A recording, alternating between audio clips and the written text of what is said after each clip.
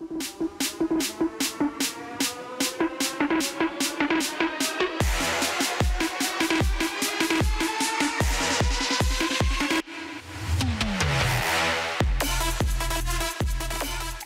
right, welcome back to the SportsMax Zone. We continue talking football.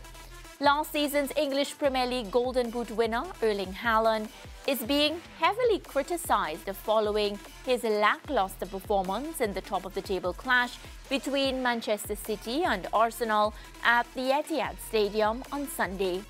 Defending champions Manchester City were surprisingly held to a goalless draw, the first time they had failed to score in a Premier League match at home since a 2-0 defeat to Crystal Palace in October 2021. After the match, we saw both Arsenal and Man City sliding down the table, and former Premier League winner and Hall of Fame inductee Roy Keane labelled Haaland's performance as being below average. This is what he said: "The level of his general play is so poor, and not just today. The way he's laying stuff off, and in terms of headers in front of goal, he's the best in the world. But for general play, for such a player, and not just today." He has to improve. He's almost like a League Two player. That's the way I look at him. His general play has to improve, and it will over the next few years. Being a brilliant striker is fantastic, but he has to improve his all-round game. He has to.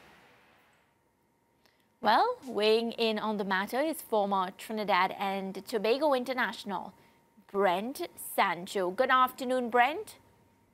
Good afternoon, Mariah. Good afternoon to all your viewers. What's up with Roy Keane? Is this criticism of Erling Haaland justified?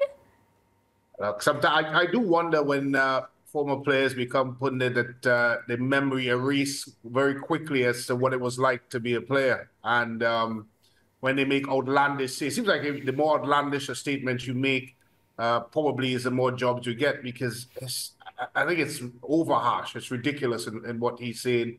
Yes, Haaland has had a poor couple of games. He's been poor since he's come back from injury, but to describe him and put him in that sort of mold is really uncalled for. And I'm disappointed a player of course, Roy Keane's caliber as a player and footballing knowledge to make those sorts of statements. And I think we forgot that last season he had 54 Premier League goals in 56 starts.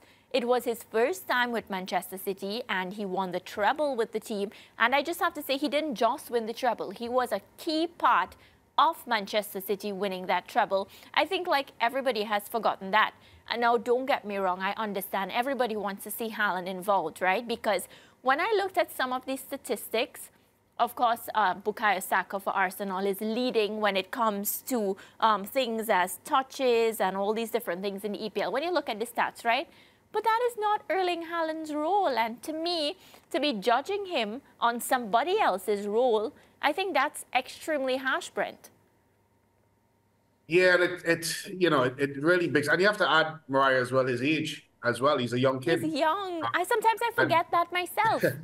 Exactly, and he still has a lot of development to do. He still has a lot, of course, of growth in the game as well. And as you rightfully said, he hit the Premiership like a house on fire and broke all sorts of records last season. Coming off a bit of an injury, it's still he's trying to get his rhythm, which is, again, an important factor when it comes to strikers. You always hear them talk about finding their rhythm, finding back, of course, that consistency in their game. And he just haven't been able to do that so far. But it doesn't take away from the fact of what he's able to do it.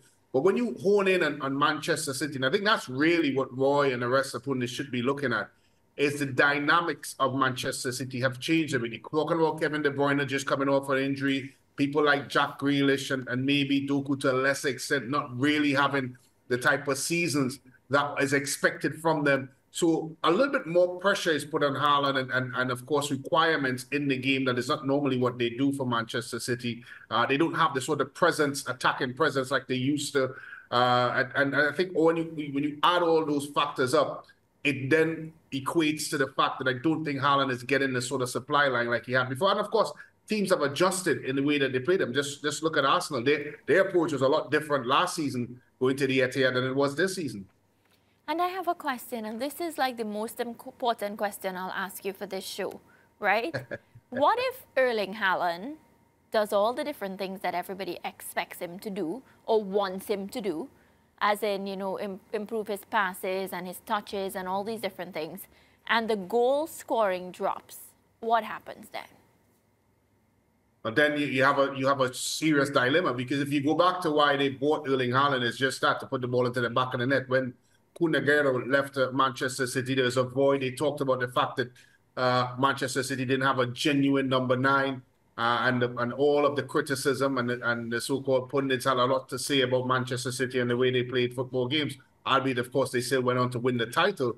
But there was a call for a genuine number 9, and there was all these conversations about who can bring in, whether it's, of course, all these different lists of players. But they got arguably the best striker in the world to come to them, the best finisher in the world, and he's been brought there to finish. And, you know, what he did last season is incredible, absolutely incredible. Again, using all the factors that you laid out, inclusive of his age, is incredible. And now, coming off a season-hit injury, you have to give the player some time to go. Yes, it's disappointing that he's not putting up the same numbers, but that's all part of his growing process. It's all part of his developmental process. So it's a bit unfortunate that he's receiving that sort of criticism from people who really should know better.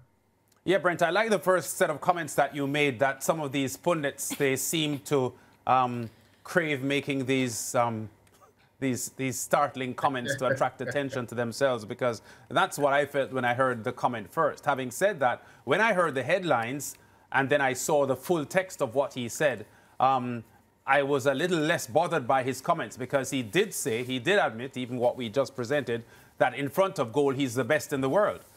And that wasn't what I had heard when I heard the headlines. The headlines pretty much spoke about him being a League Two player and how awful he was. But Roy Keane admits in this same narrative that in front of goal, he's the best in the world. The thing is, Brent, as a top footballer yourself, you would understand that Haaland is not a silky player. If he were a tennis player, he wouldn't have been Roger Federer. That's not his game. He's just a big, strong, efficient striker. That's what he does. And because he isn't a silky player, if he loses form, he's not going to look that good.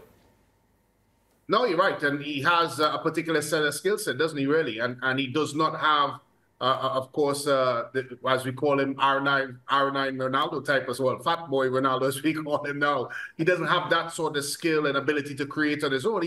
He has a particular set of skill set. What is that? Of course, he's great at making runs in behind defenders.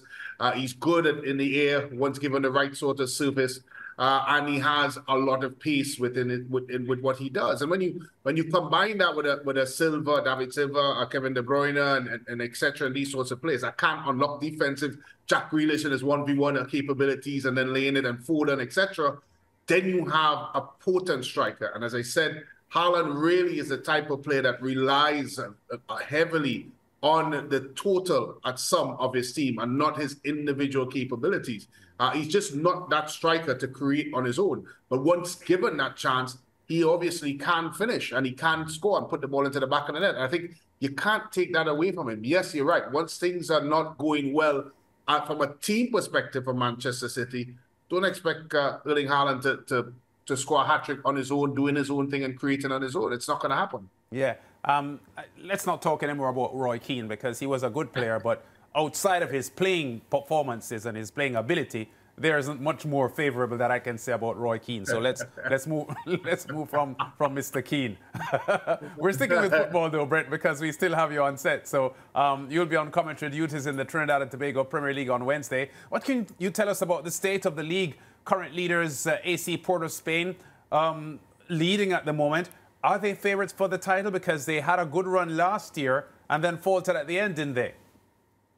I tell you what, Lance, it's such a difficult one to call. And the reason why it's difficult, because none of the top 4 teams have played anywhere close to what a championship quality performance should be. They've really struggled.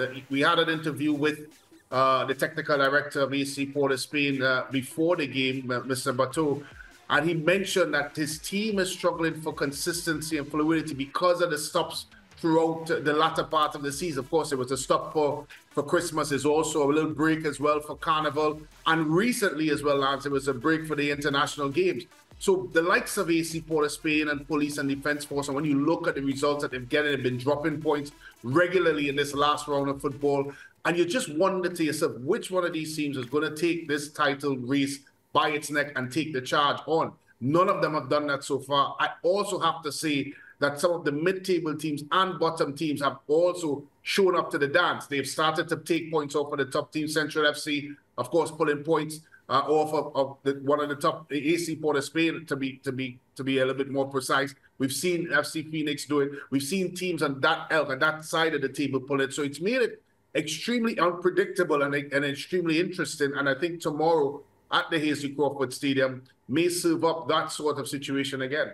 Yeah, we just had a segment talking about the Jamaica Premier League, the Ren of Jamaica Premier League. Brent, I know that you keep tabs on that as well. Given the comparisons between the two leagues, you sound to be a little disappointed with what you're seeing domestically in TNT at the moment. Is it that the JPL is providing, as far as you're concerned, higher quality of football?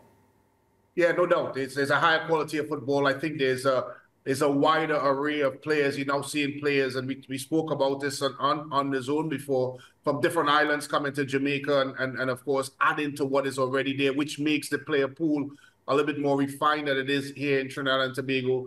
And I may lean on what, of course, Coach Bato said. I just think that some of the stops that they've had throughout the league, as you've seen players lose form, I think some players may have been disappointed not making national team call-ups. I think there's been a plethora of reasons why the levels have dropped significantly since the second round have started. And again, I want to add as well, Lance, that the grounds, and I know this is something that we in Trinidad and Tobago should never complain about, but the facilities and the grounds have been atrocious because of some of the restrictions placed by the government as it relates to wetting some of the pitches. And so they've been bone hard and rock dry in some, so it's not been conducive to good football. So you add all those factors, and I think that is what we've been seeing so far. So from a level perspective, it's certainly not what we see in the JPL. Will it start to turn and move within this week now, where you have a direct run of games coming up? I think only time will tell. Yeah, and at this point we have to mention that Antigua and Barbuda's Premier League having a lot of players from St. Lucia, St. Vincent and the Grenadines, TNT, Jamaica as well. The Guyana KFC Elite League is also having some non-nationals they are playing as well. So we've got to start looking at those leagues as well, as far as, you know, improving Caribbean football is concerned. SportsMax's feature game on Wednesday, though, Police against Caledonia and AC Port of Spain against Defence Force. That would be 3 of the top 4 teams playing. Action expected to be entertaining, Brent. Yeah, I think it'll be entertaining. And you know, the fact that Defence Force and AC Port of Spain, Police needs to win, of course, to stay up with the big boys. And of course, Defence Force, the current trophy holders, they're starting to slip away from the race. They had a dagger at the heart against Caledonia in their last outing and dropping 2 points and going away with a 1-1 draw. So they also have to find some way and some momentum. So this game for me, Lance, is a straight final for Defence Force. I think for AC Port of Spain, if they came away with a point, they'll be happy. But of course, as I said, Miscellaneous Police are in hot pursuit. They need to win that game as well. So it's a lot to play for tomorrow at the Hasely Crawford Stadium. We've had some rain today, so it's not going to be one of those hard and tough pitches here in Trinidad and Tobago, and they have the luxury of playing on the lush green surface of the Mr. Hasely Crawford Stadium. So why not come on down and see some good football in the Port of Spain, capital of Trinidad and Tobago? Yeah, and if you're complaining, Brent, about the quality of football, I know you're past 40 years old now, but maybe you need to come out of retirement and add some quality to the Trinidad and Tobago Professional Football League. I think my punditry is more than enough quality being added to the football as well. And my slight backstreet that I have over the last 2 weeks is also a reason why I probably would stay away from putting back on the boots. Oh, no. All right, Brent, we'll check in with you tomorrow. Big games on tomorrow, and we'll be looking closely at them. Thanks, man. Take care. All right, guys. Have a great one. Take care. Yeah, we go to break now. Zone Update 2 is coming up next, I think. Back.